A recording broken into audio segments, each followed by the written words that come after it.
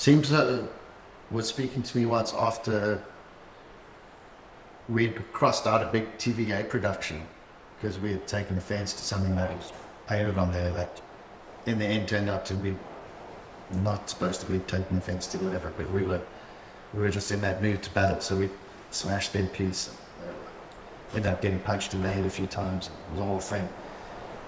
And seemed to have gone to New York during that time and came back to Cape Town, and he had like a page signed, like a scene tag to Tyler, and he almost threw it with a bed and didn't want to give it to me after he'd heard what we had done, because he was like, you guys have the scene and it's like so well understood how it works. You guys get to see in the future because you get to see what happens in other scenes around the world, you know, just through magazines and books and conversations with writers, and you know what to do and not to do in order to maintain this good balance that we have. And we've gone down that negative, destructive path that might just keep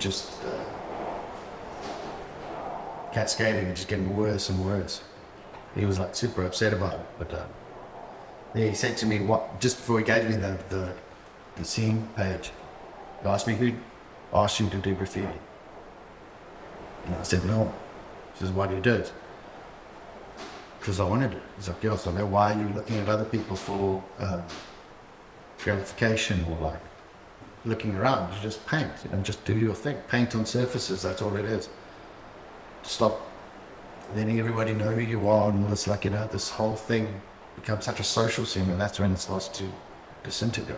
Because most of the people, there's another thing that Solar once said, is that stop looking for friends within the graffiti scene, because most of them are cooked, you know, they don't dream, they don't fit into society. Paint with them and then leave them alone. Go have another friend who plays badminton or something.